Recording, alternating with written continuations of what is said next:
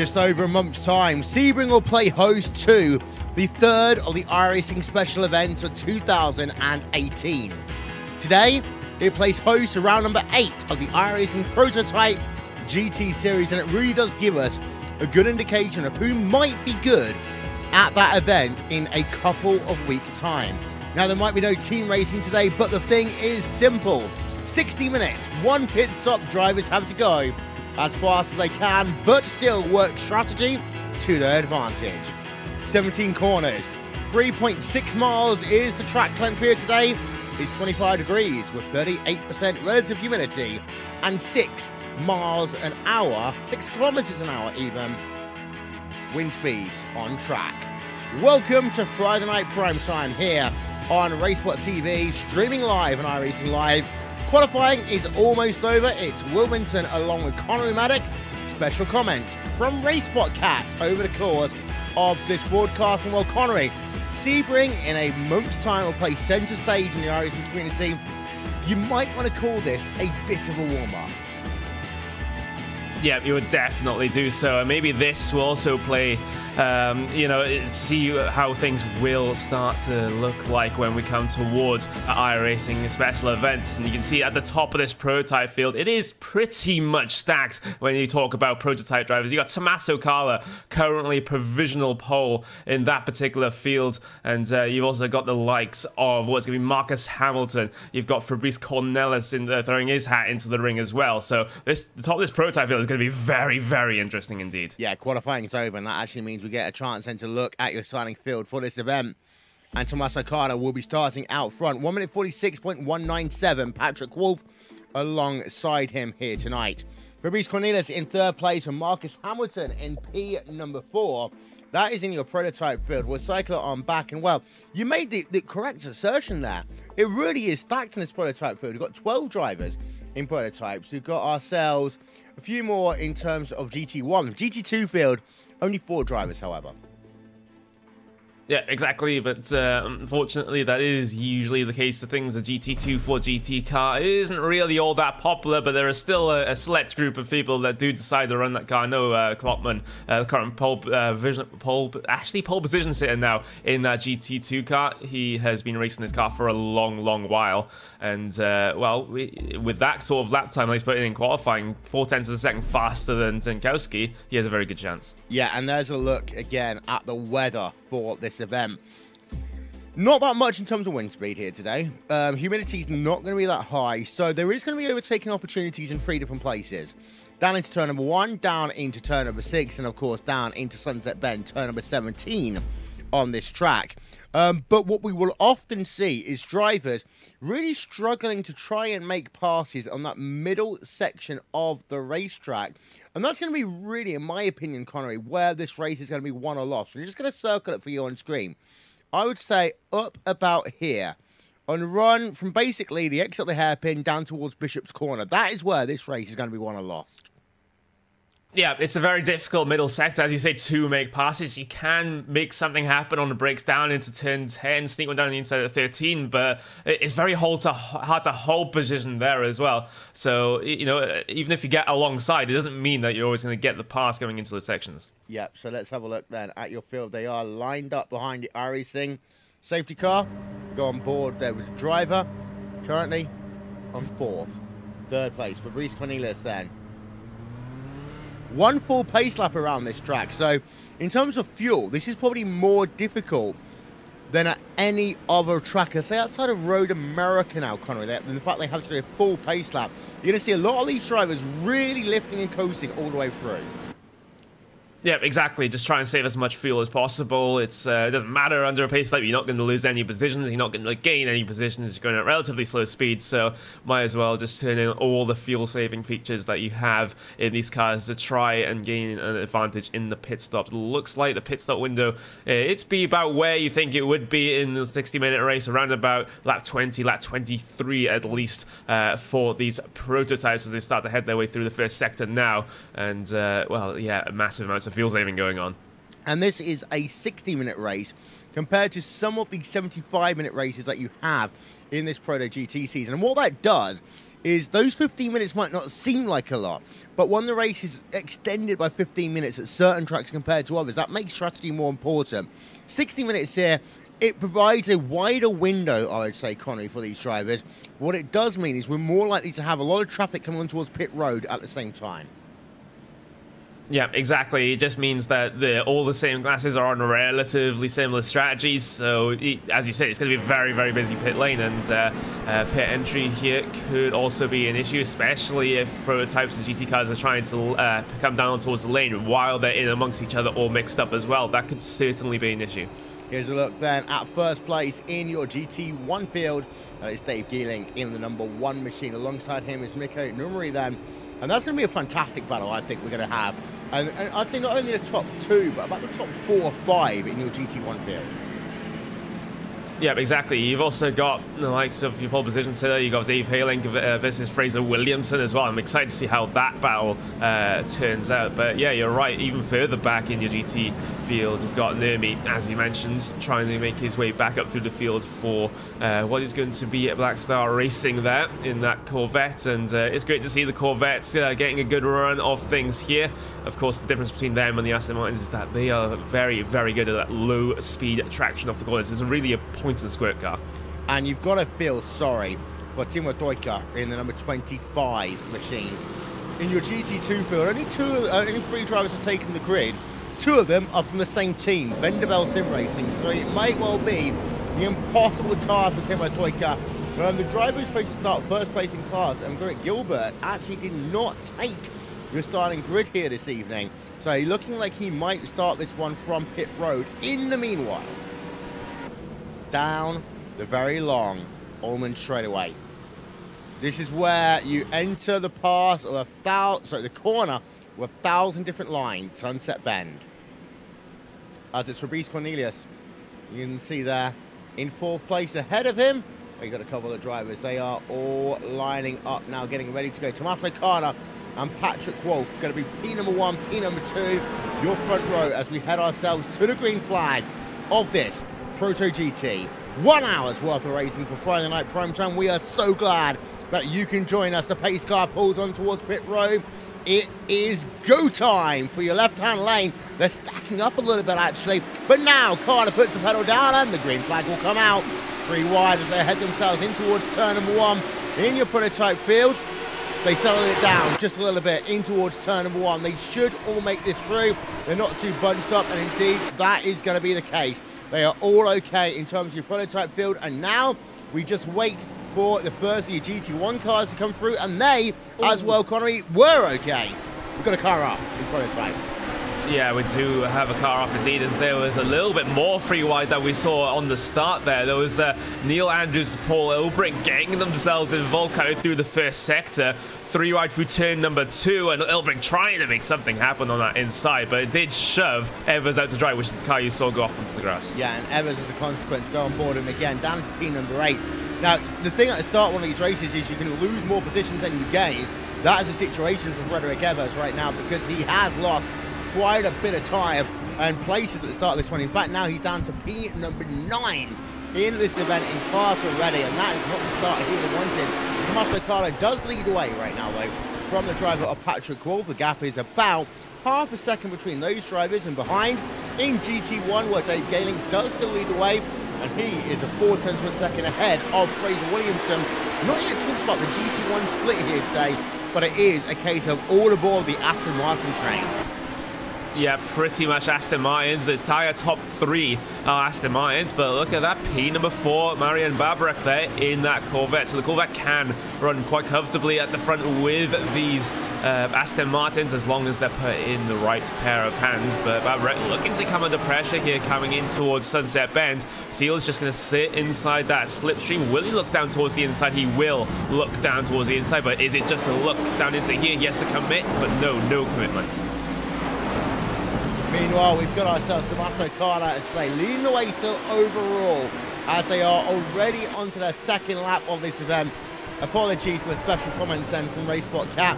As we say, she is in heat, so if you have got a nice male cat who would like to take Lola to the dance, then please do let us know. battle going on in GT2. Well, there is no battle. It reminds me a bit of the 90s, like the 2005 United States Grand Prix there, Connery. You used to have two drivers in teams running together, one from another team running just a little bit further back. Although, I would say we've got some really close racing going on, P4, P5 in GT1. Yeah, exactly, and this was the battle that we saw coming down into Sunset Bend. Babarek in that Corvette trying to defend from Paul Steele. It did make it side by side off of Sunset Bend last time. Is deep on the brakes goes Paul Steele, almost collecting the back of Babarek there, and this brings Paul and Cliff back into things.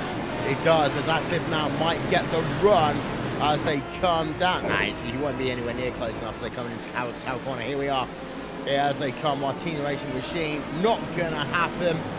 Battle for third place in your prototype field. That one's also looking close right now. This is with Patrick Wolf versus Fabrice Cornelis as they work themselves through towards Le Mans. Turn number 16 on track and now onto the Ullman straightaway. And, well, Wolf has got a half-second advantage over Fabrice Cornelis, although they have both lost a second already to Tommaso Carter. Yeah, exactly. Fabrice Cornelis, of course, in the Sports Car Open, that Van der Waal team winning the Prototype Championship over Thrustmaster Movano, but it is Movano that leads at the moment in the form of Tommaso Carla, and also Patrick Wolf involved in this one, P number 2. Of course, he is usually a pure racing team, but for Sports Car Open, he actually raced for the SimRC team, but he's back in his usual colours, still fighting at the front. He is indeed. As just having a look through your battles that are going on across your 3 different classes.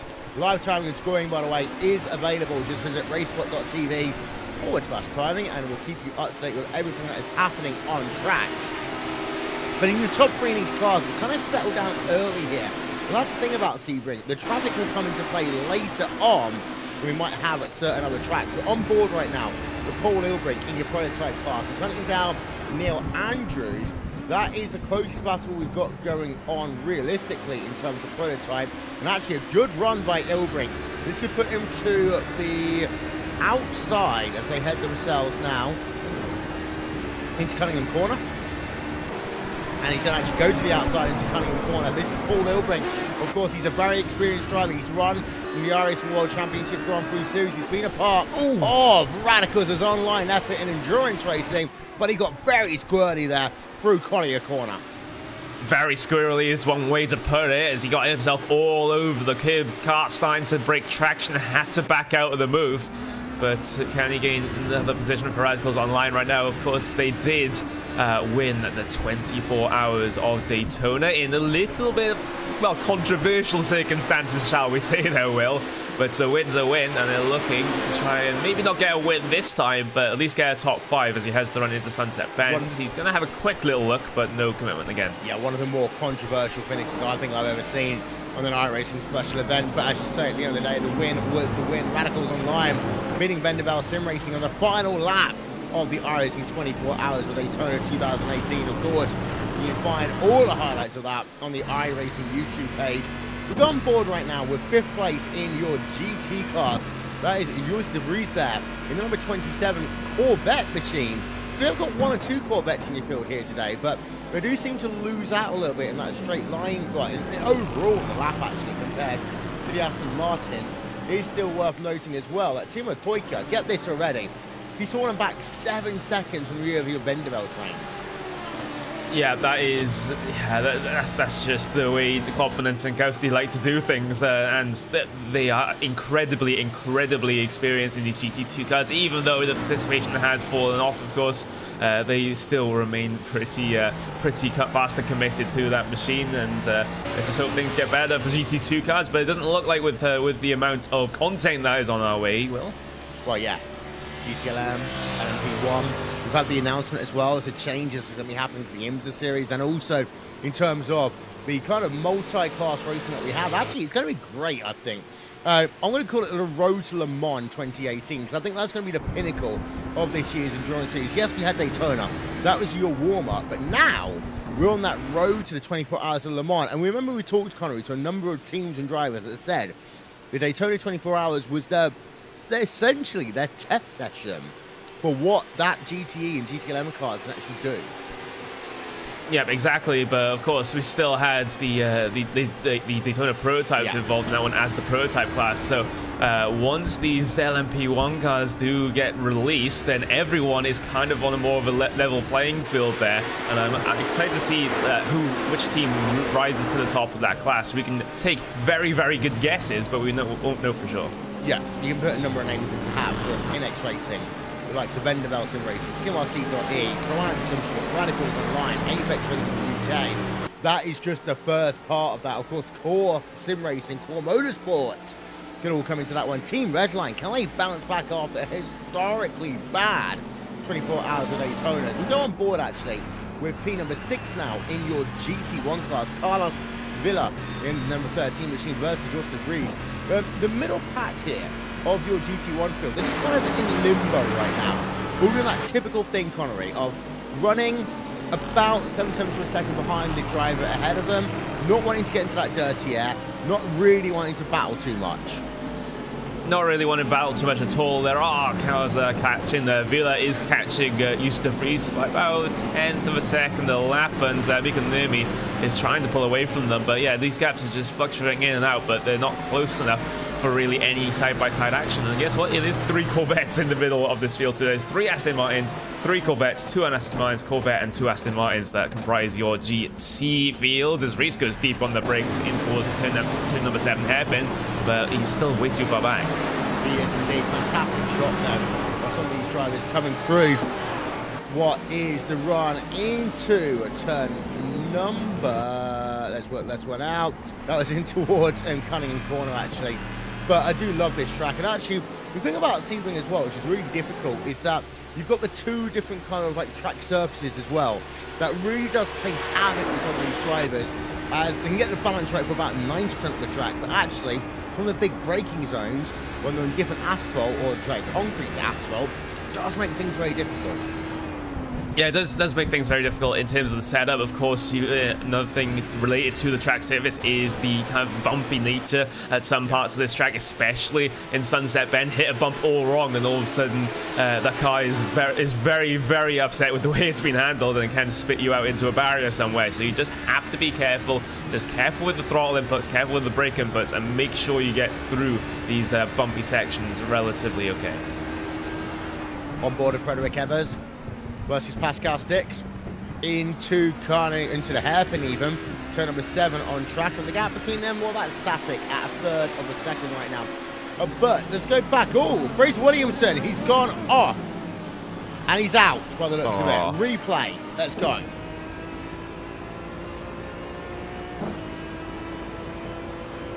Hardware failure. Yeah. Technical issues there for Fraser. So. Nothing else you can say. Yep, I think so too. I don't think this. I'm just having a look at the onboard, trying to see what happened. There's no abnormal input to the steering wheel, shall we say. That's a very weird instant. It's a huge instant as he goes barrel rolling down in towards turn number 1. But so I almost clipped the bridge even. That's what I meant. Yeah, that would have been an even scarier instant, and thankfully all of this is simulated, so Fraser Williamson will be okay, of course, but the thing is, what won't be okay is his run in broadcasted races. 1 race win, but everything else he's DNF'd in. Yeah, it's almost as if he's doing it just to make issues and things bad for himself, but we have got this battle going on. P2 overall, P2 in your prototype division. Patrick Wolf versus Kareem Cornelius. This is going on right now, and I will say, in terms of the ongoing development in LMP1, I'm going to be the first person to say I'm actually glad LMP1's come out now, not 2 years ago, because these drivers have had so much development time in the LMP2 car. I think it's actually helped the formation of teams who can really tackle the LMP1 car when it comes out. Yeah, exactly. We had the introduction of team racing a couple of years ago, and the extended endurance racing calendar with driver swaps and everything. So, yeah, it's given these guys a lot of time to try and get their stuff together. And Vendeval and Pure Racing Team were 2 of the very big players indeed in your prototype field in any series that they race in. Pure Racing Team currently leading the endurance series, Neo Endurance Series. Vendeval Sim Racing winning the Sports Car Open, and the future's looking very, very bright for both teams. And having a look at the lap times as well, there's not much between them.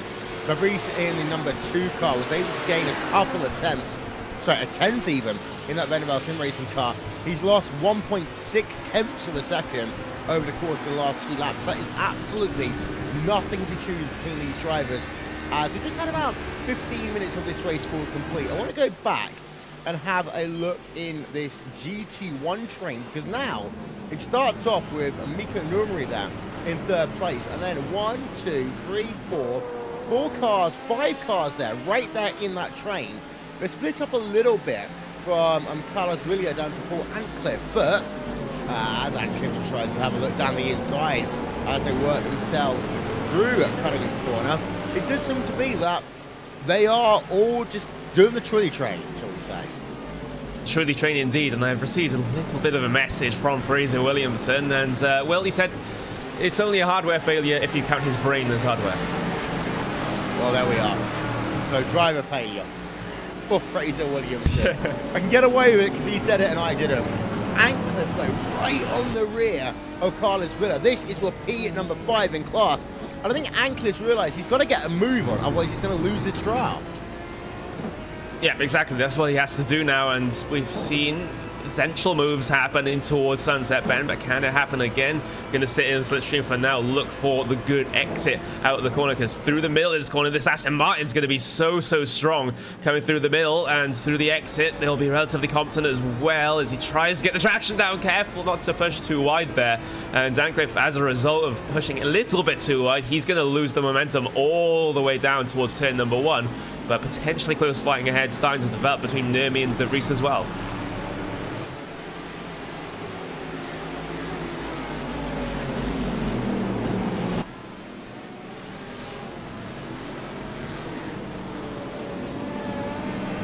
The thing to note here, Connery, in this Aston versus Corvette battle is that in most cases, the Aston's always going to win because of the fact, yes, we do have some long straightaways, but you end up in a situation that before that you've got a series of slow to medium speed corners, and that's always going to be to the Corvette's detriment. Oh. Here we go, but the thing is, Villa did outbrake himself down into the hairpins. So close coming off the exit there. But yeah, I completely agree with you. The defense of that Corvette is basically the traction off the corners and coming off the slow speed corners especially. And well, a lot of these corners around Sebring really play to the advantage of the Aston Martin rather than the Corvette, like you mentioned. So this is going to be very difficult for Villa to hold position here. Yeah, let's give you an update on GT2. Nothing's happening. Same as it was before. Timo Toyka, 26 seconds behind your class leader. Moving on, let's go back. And actually, this is where it's going to start getting interesting here, Connery, because your top 3 drivers are now starting to go through the GT2 traffic. Yes, there's only 3 of them, but it might well be enough just for now Cornelius to get side by side on Wolf. It could be enough as they have one more GT2 car to try and negotiate. There's also a GT1 car that has been stricken a little bit. James McCritchy is currently there. It's down towards the inside, goes Wolf on the traffic. Puts one bit of traffic in between himself and Cornelis here, and Cornelis is going to get held up a little bit by his teammate there in Cohen Klopman. Yeah, but you know, in both SEO and New Endurance Series, the Vendaval, the team with themselves being lap traffic as Cornelis gets a bit of the grass, little bit of half spin as he carefully doesn't hit the wall there. But wow, that was interesting. That was an unforced error. Yeah, it was on board. Let's have a replay.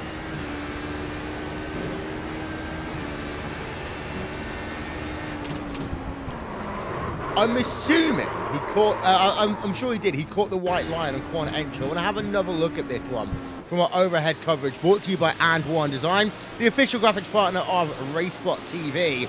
But I'm just going to zoom it in, and I think I know exactly where to pause it for the first kick. Yeah, just there, coming into, you can just see that he just has that wheel on the left-hand side just touching both the white line and the grass.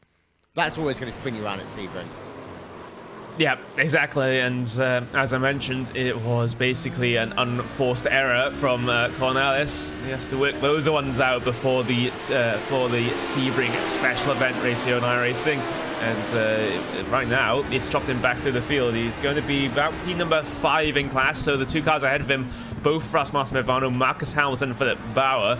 And this is going to be a bit of a challenge. Vanderbilt versus Movano again and again. Yeah, indeed so. So having a look then, there is Cornelius down into P number 5 right now. Let's go back and have a look, though. And we haven't talked about the leader in class yet, but Dave Geeling, what a run he is having, that number 1 machine right now. He's gaining basically anywhere between about 2/3 of a second a lap, which actually at some points 1.4 seconds a lap over everyone else in GT1. Yeah, absolutely insane pace there from the Vendaval Sim Racing driver. Not quite showing up correctly there, but the thing is, it's going to be Vendaval leading GT1, Vendaval leading GT2. It's just Cornelis. Come on, let's go and lead Prototype. Yeah, indeed. So it's going to be a long road now for Cornelis to get himself back out front. Now, strategy will work if you manage to make it here, because he's only 7.2 seconds behind your class leader, and a lot of this will come down to what will happen during pit stops. So you talked about this already, Connery. Now, the pit road actually opens in about 2 minutes' time. It's a wide pit window here at Sebring because it's a 60-minute race, but a lot of drivers will try and just cut this race in half or go as long as they can right to the end and then just do a top-up.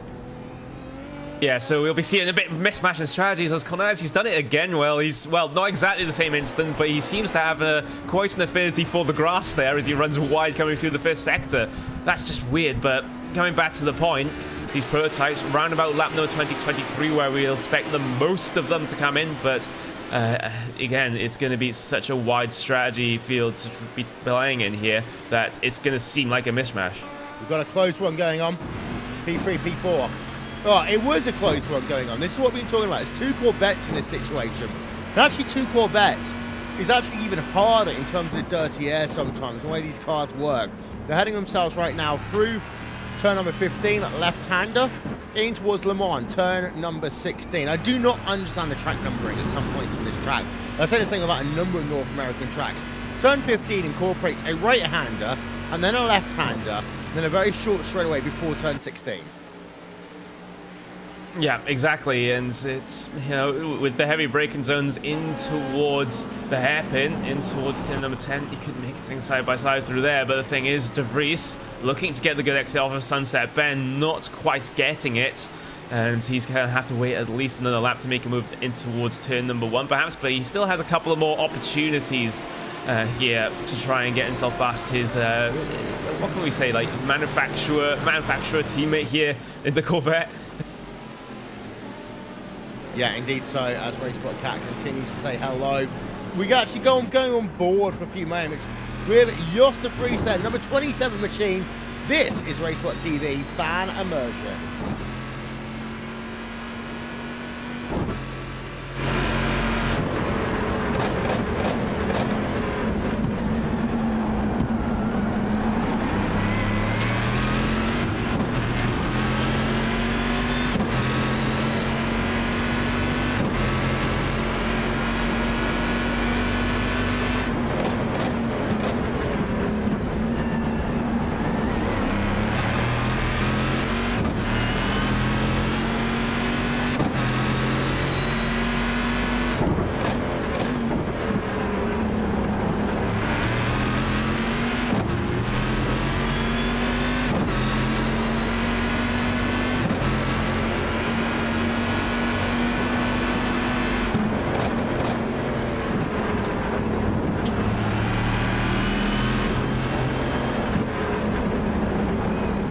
Always interesting seeing when you've got this multi-class racing how each of the different cars react. But just having a look at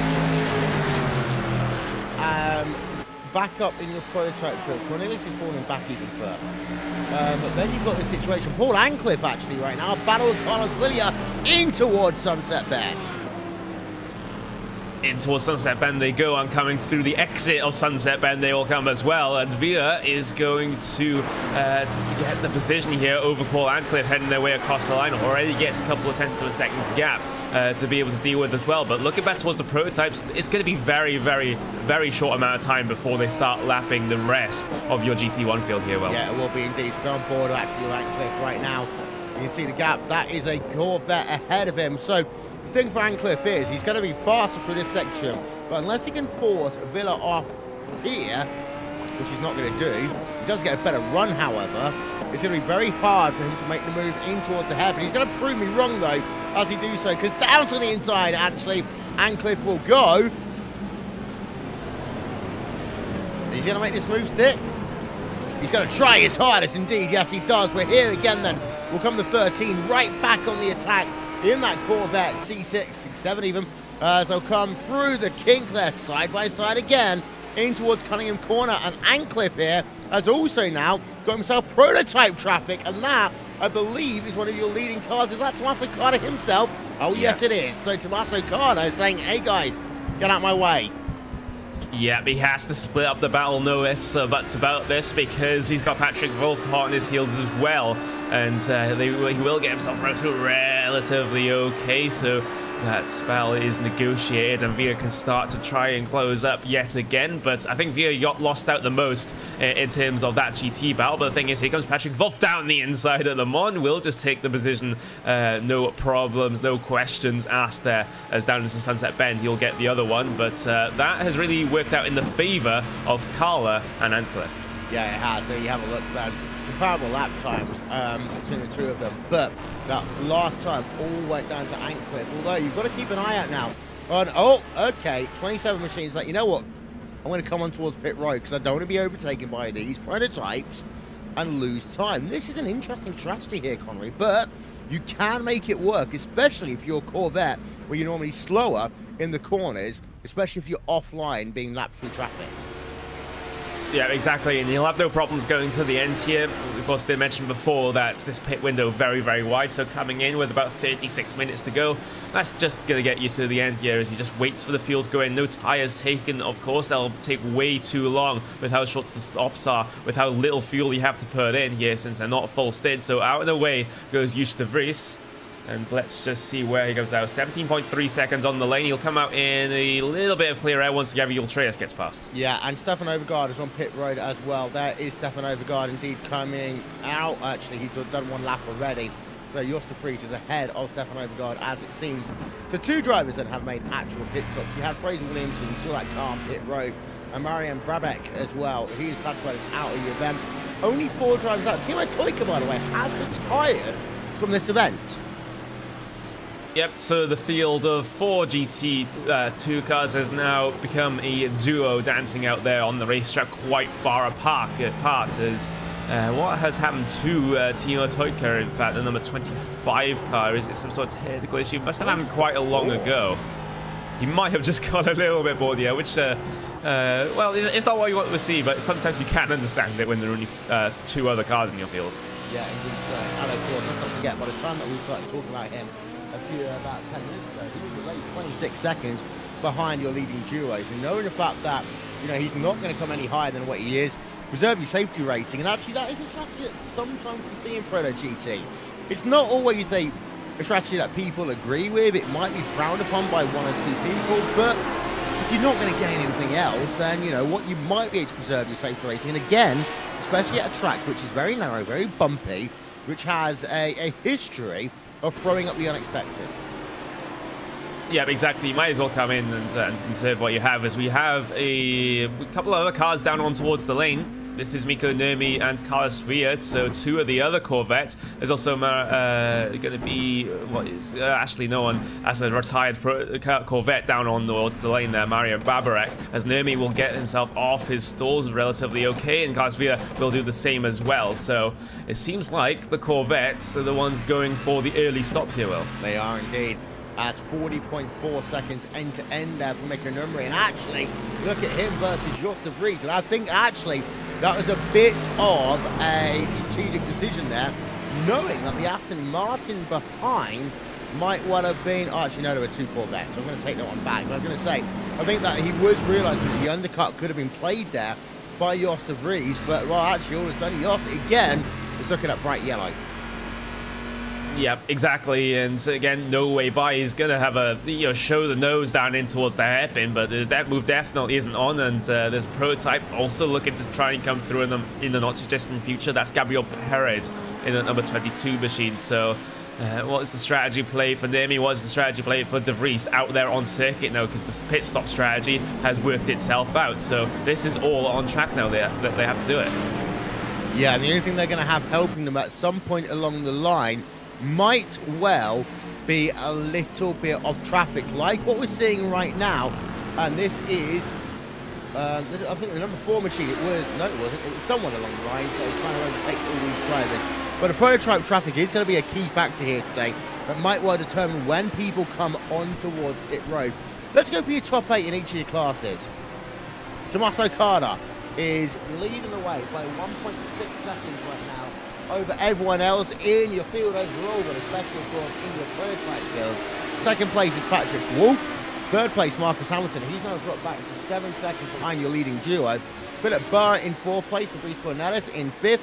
Paul Ilbrink, Neil Andrews and Frederick Evers round out your top 8. Over to your GT1 category, and we'll see that it is leading the way. The driver of Dave Keelan. He's already leading that field by 20.6 seconds over Paul Searle. Paul Ancliffe is in 3rd place with Calvin Fordent in 4th.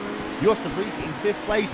6th place is Nico Numeri. Carlos Puddington and Stefan Overgaard rounds out your top 8. And then finally over to GT2.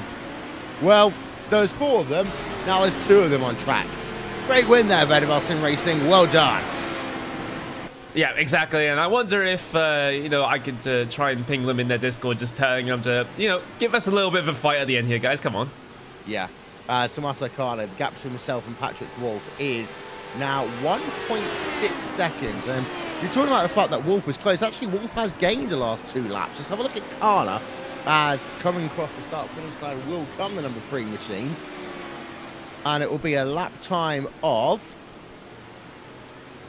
come on, 147.454. That's about 3 tenths slower than previous lap. And again, Patrick Wolff takes a bit more out there. Gap down now to 1.483. Yeah, so Wolff basically looking for this late race charge that he is definitely very capable of pulling off. And is this just Carter just trying to manage the gap, or is he actually at a lap time deficit to Patrick Wolff? We'll see in the next couple laps if he starts to reply to the pace of Patrick Wolff. As Marcus Hamilton behind, he's not really catching either. He's pulling out the gap over his teammate of Philip Bauer, but the Bauer and Cornelis, they are almost identical in terms of lap time. Yeah, and the gap is only 4 tenths per second actually between Cornelis and Burrow right now. And this is where pit stops can really come into your advantage if you are the driver of Fabrice Cornelius. Of course, he had that incident earlier, and that cost him about 2.5 seconds on track, if not a bit more. He's now 10 seconds behind your overall race leader. That might be a little bit too much to gain back over the course of the 30 minutes of this race that we have remaining, of course, plus the final lap, as we now are officially halfway through on time. But for Cornelius, he might well be able to gain 1, maybe 2 positions on pit road if he nails it properly.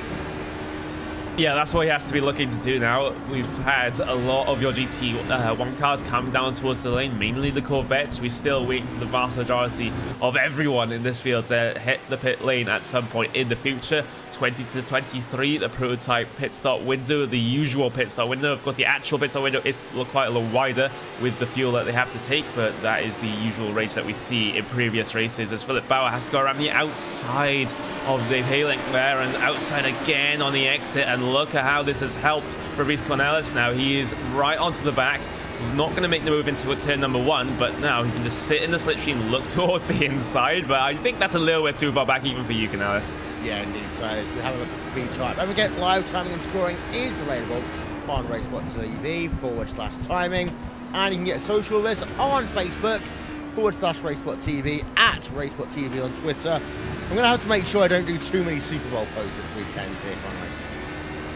Yeah, we just have to be very, very careful, and it's the same with the month of May as well. Will is we're starting to come up to it, so I'm starting to get a little bit worried. Well, the thing is, as well, we've got to remember that iRacing's office is based in the state of Connecticut. No, it's not even Connecticut, isn't it? Massachusetts. That's the one. But what I'm worried about is the fact, of course, if we try and go for the Eagles, we might have our contract lost. Yeah, exactly. We don't want to have that happen, so our hand is very, very forced. Yes, it is indeed. So, go Super Bowl. Although there's a fantastic Amazon Alexa advert which dropped the other day as part of YouTube. They do this amazing thing these days of just putting all the commercials into one place. If you don't actually like football, but you like the commercials, just go and watch them instead. As Rico Nimi versus Josta Vries, that one continues battle for P3, P4. Two Corvette drivers, Josta Fries there from Club Benelux and Nikke Numeri from Club Finland. You know one thing, Connery, I think if Benelux had more drivers in the service, they could well challenge to be World Cup champions. Yeah, exactly. But in terms of the effort from them in the past couple of years, it hasn't really been there for them. But if they can really get this user base involved in events like the World Cup, then they could be a scary, scary threat in terms of that one. But their roadside will be very, very competent. It's the only thing I worry about is their oval effort, which there are a couple of drivers. I think Frank van Brandwick does a lot of oval. There's also another one I can't quite mention there is very, very well known in the NASCAR iRacing series sort of races that go on throughout the year. But you know, if you have a field of two oval cars, then that's not going to be much for a World Cup where you need 10, 20. Yeah, I am actually going back to Belgium this year for.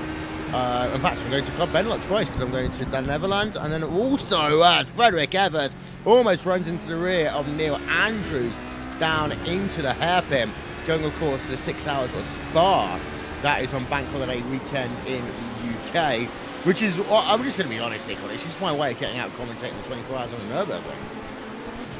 Yeah, exactly, and we still have to sort of get a little bit of payback for that every year, but there we go. It's the driver that I was thinking of in terms of oval drivers for your Benelux Club, and that's Jackie Lotterman as well. So the Eastern Speeds Motorsports driver, at least in the Sports Car Open, very, very good on the ovals, and actually used to be my teammate as part of the Apex Academy team for oval. Yes, indeed, and Apex, of course, one of the teams that have struggled in many years over the 24-hour, 12-hour special events here. But they're one of the teams I'm going to say, you talk about the month of May a month ago, I think they're a team that's to watch there, a team we watched in Blancpain this year, and I think that they can do their own in terms of special events. We've seen flashes of brilliance recently from the Apex Racing UK team across all the series, of course. We just won't talk about Sebastian, in fact, that's me in a different team now, so we're definitely not going to be talking about that one. I'm still stuck in my old mind. But they've been fantastic, of course, in the Pro Series and road racing. Yeah, of course, we've got Alex Simpson, the team boss, actually winning that overall Pro Series with a little bit of help from Joshua Rogers and Freddie Rasmussen, being very secure and not having to race the final two races. So it's a little bit of a lucky sort of streak for him. But the thing is, he's there and he deserves it, actually, because even though he didn't get the race wins, he was top 3, top 5 every single race, and you just can't fault that. You can't. Talk about lap 23, by the way. We are 3 laps away from that in terms of your prototype field. It's time for a GT2 update. They're still going. Klotman and Neil Sinkowski for Vanderbilt Sim Racing. They are still there. Back to GT1. They're still out there driving. Yeah, they are. There's not a lot we can say. We do apologize. There's not a lot we can say when there's only 2 drivers in the field. But you know what? This is the good thing about Vanderbilt as well. They really have evolved as a team over multiple disciplines over the last year and a half or so. And this is why we can joke about them now being, you know, just dominating in GT2 with 2 drivers, because of course they had the heartbreak in VLN, which is well documented on this thing called the Sim Racing Observer, Connery. Yes, of course, but that is more of a Jake Sperry thing than the Connery Magic thing, even though I do help out with hosting the website and making sure Jake doesn't break anything with it. But there we go. It's true. It's the honest truth. Stefan Overgaard versus Carlos Villia. They're still going on for P number 6 on track. It's just around them as well. It's actually now a 3-horse race between Philip Burr, Fabrice Cornelius and Paul Ilbring, P4, P5, P6. And this is going to be an interesting one heading on towards pit road. What happens if all 3 come down at the same time, Conor? Will one team maybe try to just underfill by maybe a click and see if they can make it? Could potentially be the strategy play that starts to come out here. It would be very, very risky indeed. There's not a lot of time to be able to make up, to do a lot of fuel saving here with what is going to be even less than 20 minutes to go when we are through with the pit stops for these prototypes. As the pit window is well and truly open, but no one in your prototype field has come down on towards the lane just yet. Everyone on their 20 lap stints right now, coming up to 21. it could be this time or next time by, we'll start to see some action on the pit road prototypes. Yeah, and there is Philip Barr. We're right on board from the rear of him. As for Reece Cornelius, is about 8 tenths of a second back. And actually, it does seem to me that Burr is better when you're in that middle section of the racetrack compared to those around him. Stefan Overgaard, right behind the driver of Carlos Villia right now. And in fact, so that was, I take that back, that was Calvin Fraudulent who was alongside. And looks as though that Calvin is going to be able to get back past on the run in towards Sunset Bend. Indeed, he does. Number 24 machine. Let's get ourselves a quick replay of that one. Because this was two wide racing through Le Mans down towards start. Oh, that's what happened. Okay. So that was actually the number 14 machine of Stefan Overgaard going off on the run down to Le Mans. And that's why he lost 2 places there, Connery. Yeah, a little bit too greedy on corner entry. Has to push wide, collect those 1Xs as well. As actually we do have prototypes on the lane. Marcus Hamilton, Paul Ulbrich, Neil Andrews, Frederick Evers, all down towards the lane, all part of this group that we saw. Yeah, here's a replay then from Calvin Fraudulent. Just seeing him working himself past the number 14 machine of Stefan Overgaard. But yeah, we've got drivers on pit road. Here we are. Marcus Hamilton. Let's have a look then as drivers will come off pit road in a couple of moments' time. Hamilton, as we say, is on the lane. Andrews, Ilbring, Evers, all at the same time, like we worried about. Hamilton will get out first. Then it will be the case of Paul Ilbring, then Andrews, and then Evers, by the looks of it. So it's very close, actually. Look at that, side by side. There's a prototype ahead, but Andrews is going to lose out there in that battle. He's down 2. Yeah, he will. So side by side off of pit road, it's very exciting to see, but not so exciting for the drivers when the pit road exit is so narrow going through those green cones. But they managed to negotiate relatively okay, as we're still waiting for Carla, Wolf, Bauer, and Cornelis to head their way on towards lane C with Pascal Stix as well. So this one isn't over yet. We'll see where Philip Bauer and Cornelis slot in this particular battle. Vanderbilt Sim Racing's number 5 machine has made a pit stop in GT2. 17 seconds there from Nielsen Kowski, 40.9 overall, and Colin Klotman has not yet hit it. Klotman right now working himself through the north end of the racetrack by the looks of it, as we turn our attention back to Carter, and he is on pit road, as is Patrick Wolf. Now Carter has a 2.1 second advantage here, Connery, but with Wolf coming in at the same time, that's Carter thinking, uh-oh, don't want to mess up. Yeah, don't want to mess up. You have to get your car stopped in your pit stall absolutely perfectly. No running a little bit wide here or a little bit forward. And he does get it stopped. No having to reverse back into the box for either of these drivers. There's Cornelis and Philip Bauer coming down on towards the lane as well. And they get stopped. Well, Cornelis was very, very tentative. Off and away goes Carlo, though. He will retain the race lead. Off the way goes Wolf as well, as there was about almost a second difference between those pit stop times there between those two drivers. Off goes Philip Bauer ahead of Fabrice Cornelis. And where will they come out in relation to the cars behind Marcus Hamilton? Just coming down the pit straight here. Side by side it will be down in towards turn number 1. Careful with the rejoining off of pit lane here. And Hamilton has got both of them. He has. So Marcus Hamilton then up into 3rd place. Good run by him then in that number 6 machine. And all of a sudden, Marcus Hamilton's becoming more of a factor in this event. Fabrice Cornelis, by the way, remains in P number 5. So did not do anything for the sequence of pit stop, but still there behind the driver of Philip Barr. Yeah, he really needs to do something daring coming down onto that stop, but I think it was a standard stop for Fabrice Cornelis, at least on my time on screen, 13.8, Philip Bauer 13.9. Marcus Hamilton actually the longest of the group of 3 cars, 15.2, but he still managed to come out ahead. Yeah, indeed so. This is the battle going on for 4th place in your class. Run through them. The standings overall in just a couple of moments' time. It's already calmed down in your top 5 on GT1, Connery. Mika Numeri now, as I say, behind Jos de Vries. I say that. Paul Ancliffe is on pit road. Coming out of pit road, and he will be very close actually amongst a number of other drivers, I think. No, he's come out behind Numeri, and he's come out pretty much in clean air, to be honest. Yeah, exactly. It was going to be potentially close between himself, De Vries, and Numeri, but Numeri didn't manage to get the gap over Paul Ancliffe, so that is the kind of visual gap that we're working with here, or at least Paul Ancliffe is going to be working with to try to get himself back up to inside that top 4 in your GT1 field, but still it's a 3-car scrap. 2 Bivano, 1 Vendaval for your prototype P number 3 here. Absolutely nose to tail as they head down the pit straight in towards turn number 1. And what Fabrice Cornelis do here? He has a wall in front of his rival. He has a wall of Bivano ahead of him, and how does he get over it? Well, yeah, indeed, it's behind actually. There's a battle going on, and it looks like the Villa's going to lose position there to Stefan Overgaard. Not much going on between these two, but it is pretty close overall actually as you have a look through.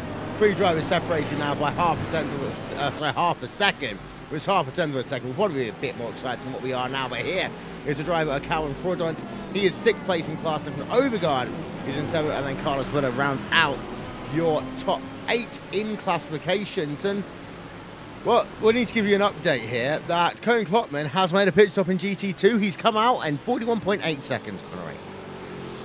Yeah, absolutely fantastic work from the pit crew there, shall we say, to get that GT2 car service with no one really to be battling with. It's maybe a little bit of pit stop practice for that pit stop crew as Senkowski dealing with a little bit of traffic coming through on him. That is pretty much the only thing to note on GT2. Right, let's have a look then through your standings as we've got ourselves just over 15 minutes remaining. Carter has eked that lead out, and that's because of the pit stop there, Connery, to what, 3.2 seconds. You said he gained a second, and that's pretty much what that 1 second was. Yeah, exactly. Gap up to 3.3 where it was around about 2. So Patrick Wolff needing to do a little bit more work in this final stint. But the thing is, by my calculations, as he heads his way across the line, there's going to be about 10 laps remaining with 16 minutes left on the clock. So not a lot of time at all for Patrick Wolff to work with. He really needs to go now. Marcus Hamilton, 3rd place in class. Philip Bart in 4th. Fabrice Cornelius in 5th. Ilbrink, Evers and Andrews running out your top 8. It really has kind of died down though in the prototype field ever since pit stops. You have got Hamilton, Byrne, Cornelius, but that one's seeming a bit static despite the gap being close. Yeah, exactly. It has just gone into a little bit of a lull in terms of that one. Eustace Vries and Dermy are still close in your GT1 field. In terms of everywhere else, Evers and Andrews, they are relatively close, but I think I could expect that Frederick Evers will be starting to pull the gap at this stage. That is my honest opinion, but the main battle that you're looking at is 3, 4, and 5 for prototypes. Yeah, and to look then back in your GT1 field, Paul Ilbrink, we can see there that he's got a lead of 23 seconds over everyone else. Josta Vries versus Nico Nimri, that is still your closest battle at 4 tenths of a second, but it seems to be, again, neither driver can actually pull away from the other. Yeah, it's just stagnant, and it's sometimes the way these races fall sometimes with how equal the drivers are, with how equal the setups are of these cars, as they're pushed a little bit wide through Sunset Bend, but of course, as we mention every single time we mention it, it's a corner that you can take multiple lines through, and you will be relatively okay, even if he does push wide on entry. Yeah, he's a little bit closer past the start finish line, but you know, a quarter of a second, not a lot to write home about as you come down through turn number 1. Both drivers going below the yellow line there, right close towards the wall, but Nico Nimri loses about 1/10.5 there through the first corner alone. Maybe Connery, we set that car up more to work in a straight line, even more so than they normally would compared to the corners. Yeah, that could definitely be the case here. It's one of those tracks that you can make both the sort of higher downforce side of things work and the lower downforce. Typically, drivers look towards the lower downforce here with the very long back straight. You've got the pit straight. You've also got the run down from 13 down towards 15 and the long quarter as well. So it's a little bit of a battle of philosophies here, and I think Eustace Vries is currently starting to win, at least on this lap. It did close 0.2 of a second last time by. I think the Vries has started to reply. Yeah, he is. And then, of course, to have a look at your results so far in your GT2 field. There you are. 7 seconds exactly it was last time. As RaceSpot Cat wants to give her own comments. Hi, RaceSpot Cat.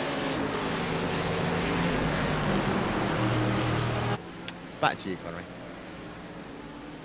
Hello, RaceSpot Cat as well. There we go. That's all I have to say about that one. Is this battle does decide to head its way through towards Le Mans for the 24th time. But the thing is, this prototype battle still very close. But the thing is there's nothing really that Cornelis could really do about this. He actually lost around about 3-4 tenths of a second on that last lap. So something must have happened, like pushing wide there or having just to slow down a little bit with the lap traffic. But the thing is, he can't be affording to be losing that much time. It looks like he has gained it back over this past lap though, and he is definitely within striking distance of Philip Bauer now as they head down towards Sunset Bend. Too far back to make a move down towards the inside here, but set yourself up for a run through here. He does push a little bit wide, but the thing is, he can cut back and try and get the pace off of the corner here and make the move down in towards turn number 1. But a very good run for Bauer is going to mean that that move is a little bit more impossible.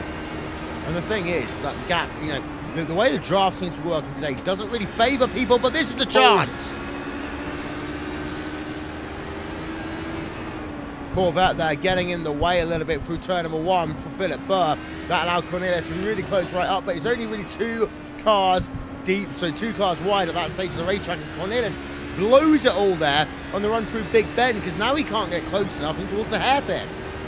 Yeah, and he has to deal with the traffic on the entry to the corner in the braking zone as well, so he's going to try down the inside anyway and spook that Corvette car into locking its brakes and falling back behind.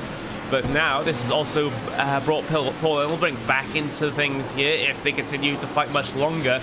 A 147.4 by Ilbrink that last time by. That was on pace with the prototypes ahead of him, but this lap is going to be absolutely horrible for both Bauer and Cornelis. So Paul Ilbrink may be a huge factor now. Yeah, let's go on board with Ilbrink for a few corners.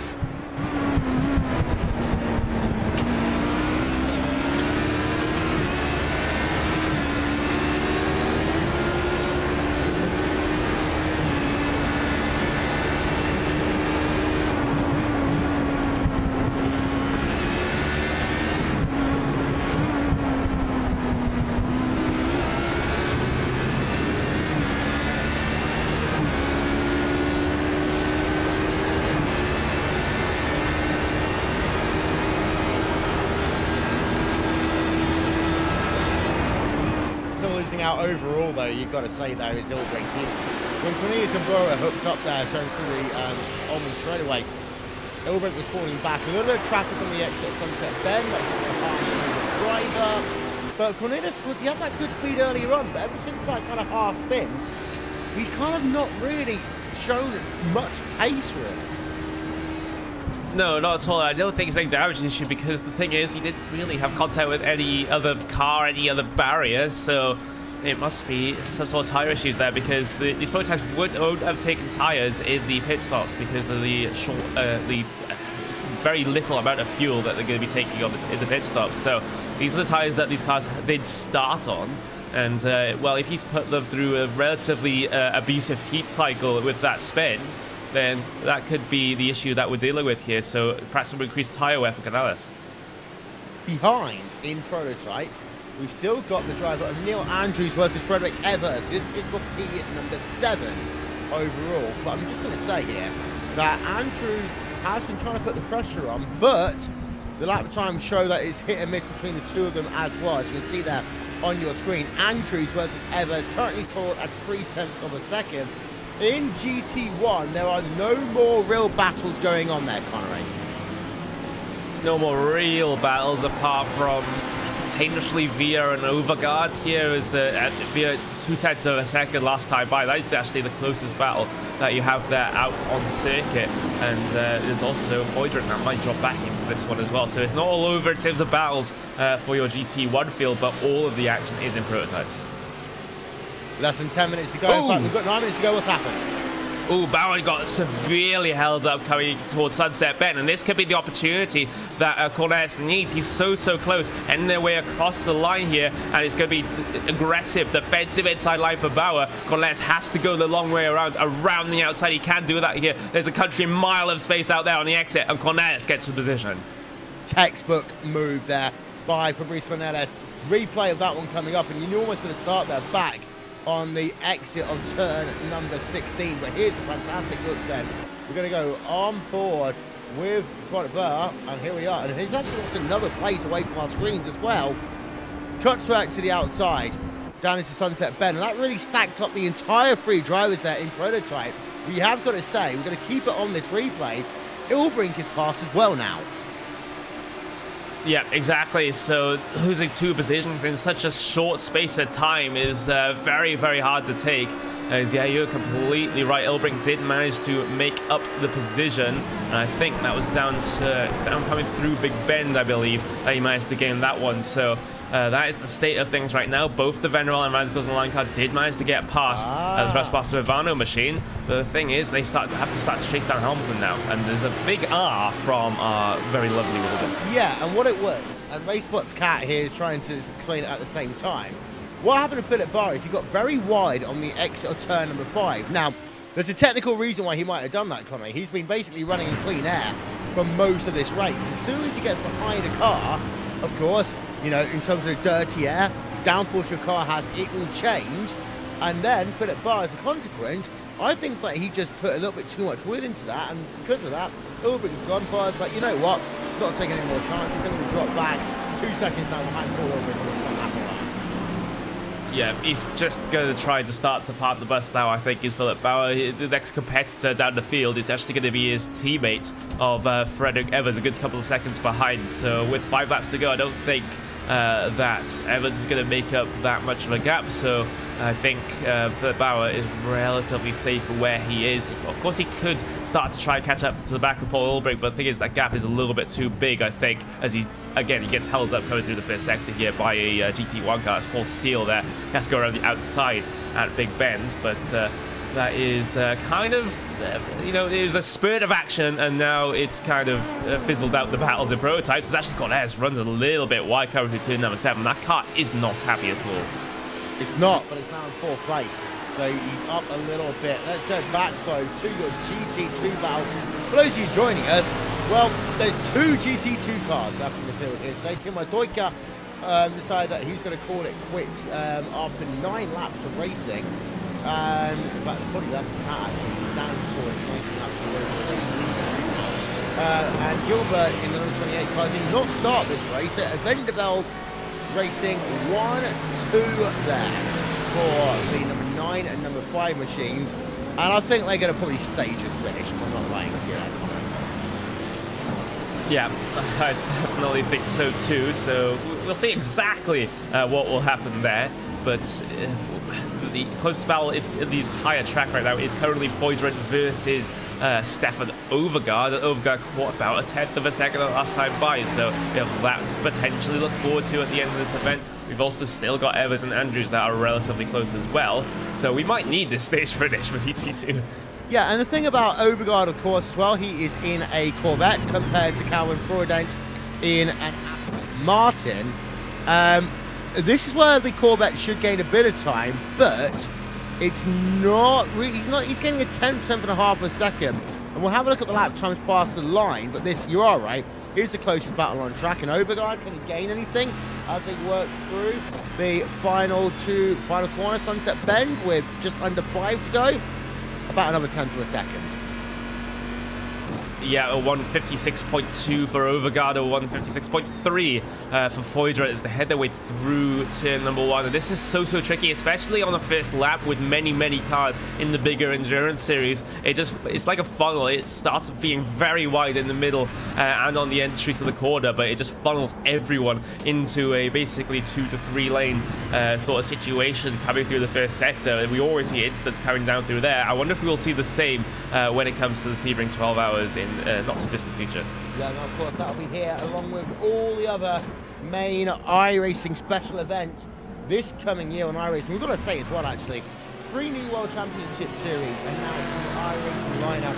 We've got ourselves 1 in the Global Rallycross and 2 in terms of the World of Outlaws Series.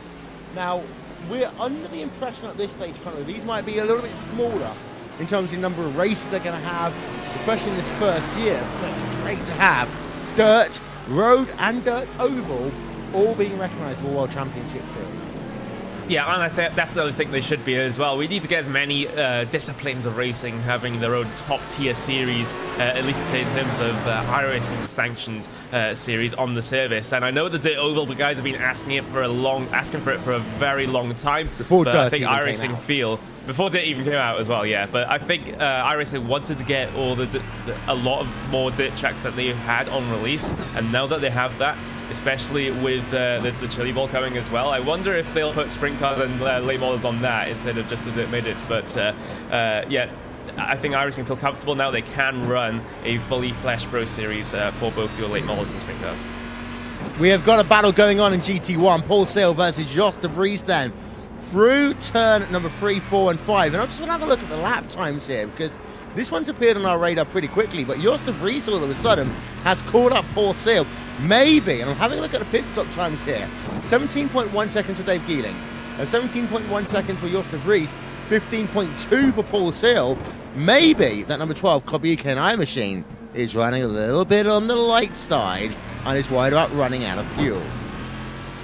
Yeah, that could be the case there. Is it was the shortest, one of the shortest stops in the entire GT1 field for Paul Sale. The only one that comes even close is going to be Paul Ankleff, which is actually another Aston Martin as well. So that could be the situation that's going on here. But the thing is a prototype trying to go through. That's Pascal Sticks. Actually has to back completely out of the move coming down towards turn number 13 tower here, and he's going to make that move out the exit here, and he's going to split up the battle. So you know, just as the battle starts to emerge, it starts to be taken away again. But if the situation is as we expect, when Paul Sale might be running a little bit light on fuel, this will come down to what I'm going to show you right now. Tommaso Carla is working himself down at...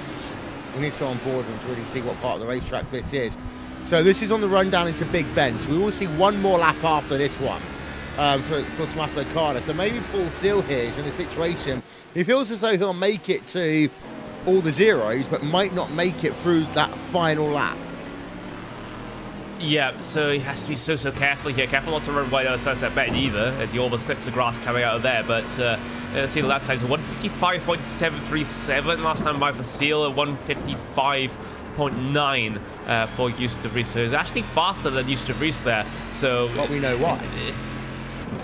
Yes, of course. So it's De Vries, he's going to have to really work at it now. He might be gifted the position if Paul Sale can't manage his fuel to the end as he gets a slide coming out turn number 5, coming through turn number 6 now. But De Vries, he's going to have to find the gap here somewhere, if just in case that Sale can make it to the end. Yeah, and I think that tank slapper as well by Sale, he's going to lose this one, I think, almost on the run down in towards Cunningham Corner. I mean, it's a better run there from Seal on the exit of the corner, but it looks like he's over brake. He's either got tyre issues or fuel issues. But here comes the number 27 machine, holds the inside line, late braking there by Seal. He's really trying everything to defend that position, but I do think that it's going to be a very poor case here of maybe Seal running out of fuel. And now he's in that situation where he can't try and save fuel. So, sorry, as the time expires, the white flag is out here at Sebring, and we've got a bit of drama for silver medal position, maybe a bit more if Seal does run out of fuel overall. Yeah, we'll just have to see as yeah, we are on the final lap here for the prototype, so we're going to go to about what is going to be 33 laps on the stint for your GT1 cars, and some of them might not have even planned for that amount of laps. Usually they might plan for a little bit less because they're not used to seeing these big names running in the series with the pace they've been running, but so close coming through Sunset Bend, right up under the bumper, under the diffuser is Jos de Vries, but the thing is he's not going to get the run off. Yeah, Tommaso Carla, however, has not got long to go. We can just see there, flicking it to the left into Collier Corner. Turn number 11 on track. We're keeping an eye out, by the way, what is going on at the same time in terms of P number 2, P number 3 in your GT field. We'll put the top 3 in each of your classes up on the left-hand side of your screen. Tommaso Carla has got a 1.5 second advantage over Patrick Wolf, and is heading now down towards Ullman Shoreway, picking up that pace towards Sunset Bend in a moment's time. De Vries, we're just going to keep it with him into this corner. Nothing yet. So we'll go back now to Tommaso Carla in towards Sunset Bend for the final time in that prototype machine. Tommaso Carla will be your winner overall here. ProtoGT round number 8 at Sebring. Tommaso Carla will score the victory, and a well-deserved one by him. Patrick Wolf will come home second in class. And then third place will be Marcus Hamilton in just a few moments' time. Konats. As what's happened? Konats has lost the position in the final corner to Paul Ilbrink. Ilbrink will actually be P number 4. And Cornelius then down into P number 5 as a consequence. Jos de Vries now only has one more chance. Maybe Paul Sill's been able to hold on here. Jos de Vries isn't very aggressive on the noisy pedal either. Let's have a listen in. This is battle going on for your silver medal position in GT1. Looks like Paul Sill might well be able to hold on as he'll come through the final corner for the final time. This is when all will become true. And yeah, indeed, Paul Sill's going to hold on. He will claim second place, but not without a bit of a hurry up towards the start-finish line. It was Dave Geelink, of course, who won in terms of your GT1 battle. So Dave Geelink then claiming the winner's position in GT1. And time for a surprise. Koen Klotman wins in terms of GT2, Connery. Yeah, I've just noticed Frederick Evers just creeping his way across the line. This was running a little bit further up than when he where he finished. P number 10 runs out of fuel. So these cars were marginal till the end. Yeah, we talked about how one or two of them might well have been. Here's a replay with Frederick Evers. He was out of fuel before he even came into Sunset Bend. He's not the winner. Might be the winner in terms of fuel conservation.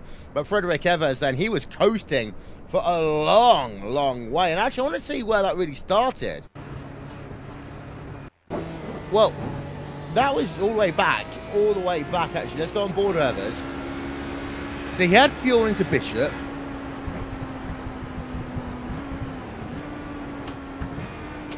He ran out at 15. Yeah, he ran out at 15. Oh, that was so scary from behind as well, because Neil Andrews wasn't expecting him to be so slow coming up in towards the entry. Had to take avoiding action down towards the inside there. Let's get a replay as well with Fabrice Cornelis. So this is on the run through Sunset Bend. Final lap of the motor race. And what probably best thing to look at is our overhead camera here. Fabrice comes into the corner. Oh, that was just a late move on the number 4 machine of Ilbrink. But then Cornelius, I think Cornelius ran out of fuel as well. Final corner. Replay. He ran out of fuel. He got a slide coming through the exit. But I think he's okay on the fuel, though. Let's listen in. Oh, just across the line. Yeah, so that slide happened. He expected the power to come on. The power wasn't there. And that car slowed as he thought he had basically more horsepower than he would. That's one of those weird things, that these cars operate better with more power compared to when they're running at a slower speed. The way downforce works. Downforce 101, Connery. Yeah, downforce. How does it work, Will? How does it work? Downforce.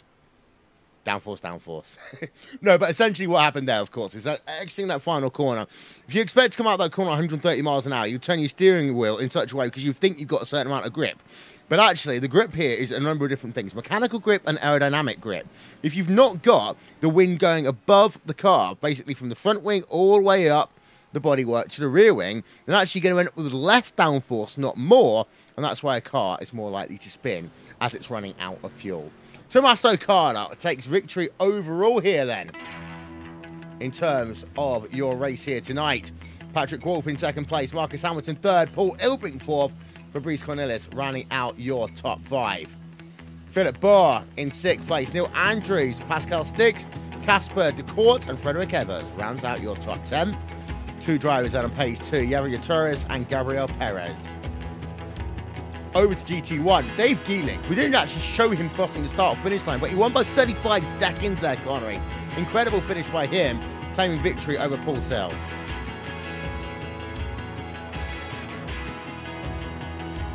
Third place, Jos de Vries. 4th place, Paul Ancliffe. Callum Freudont in 5th. Remainder of your GT1 results coming up on your screen for you now. See the biggest retirement, Fraser Williamson, earlier on in the event. And then finally, here's a look at your results in GT2. Koen Klotman wins by 8.7, so no stage finish in the end then. Neil Ostankowski in 2nd, Timo Deuker in 3rd, DNS for Gilbert in the number 28 machine.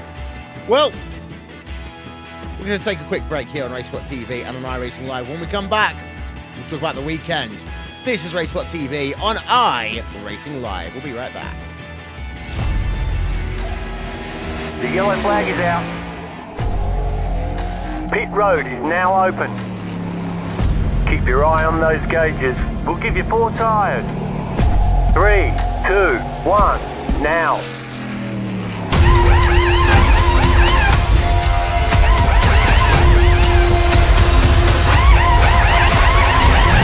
We're done. Get going.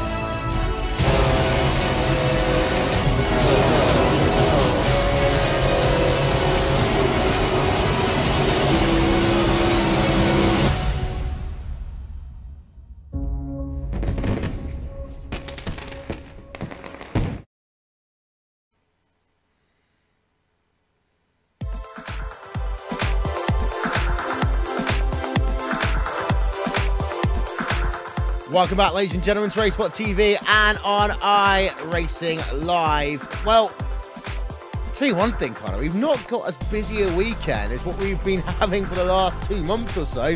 Pro Series of Road Racing is done and dusted in the books, and now we wait for the iRacing World Championship Grand Prix Series, but we do have 3 more great races tonight. Red Bull Global Rallycross at Lucas Oil Raceway in Indianapolis, the World of Outlaws Late Models at Williams Grove, and the World of Outlaws Sprint Car Series at Knoxville. Yeah, exactly. With the Red Bull Global Rallycross, we say it every week, can anyone beat Mitchell de Jong? Let's tune in this week to see if anyone can, but it's not looking very, very likely at all.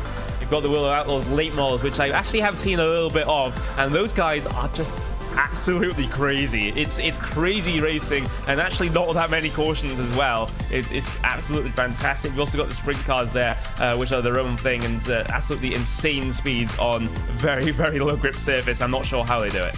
Yeah, then tomorrow night we've got the Majors Series, Classic 2.4. That'll be 5 p.m. GMT here on RaceSpot TV and on iRacing Live. The Sim Racing Grand Prix, Nordic style, with Norwegian commentary. That'll be round number 3 at Suzuka, 5:30 p.m. GMT on Sunday. And then it's your pre-show to the Super Bowl. The Skip Barber 2K World Cup, round number 3 at Zandvoort, Connery. Yeah, Zandvoort is absolutely fantastic track, and it's a sort of track that I want to see on more series calendars. It's that good. It's that good to drive with the elevation changes. You've got the various different types of corners as well. It's just a brilliant circuit to race at, and I'm excited to see what the Skippies can do around that. Exactly. 24 hours later, you've got yourself Monday Night Skippies, rounding out your week's worth of action. Join Rachel Whitefoot, that guy Connery Maddock, and occasionally Linus Bronstrom for Monday Night Skippies in support of the Calm Zone here on RaceSpot TV. That is all we have time for here tonight. We will, of course, want to say thank you to the people that you will see on your screen now. And Connery, guess what? What, Will? No one blew it tonight. No one blew it, apart from me being ill. And me being ill. Everyone's ill. And RaceSpot Cat being in heat. Yeah, but the thing is, these are issues that we can deal with. Yeah. We're very... we're good at our jobs, apparently. Yeah. That's it. Thank you so much for watching, ladies and gentlemen. Friday Night Prime Time is off the air. Good night.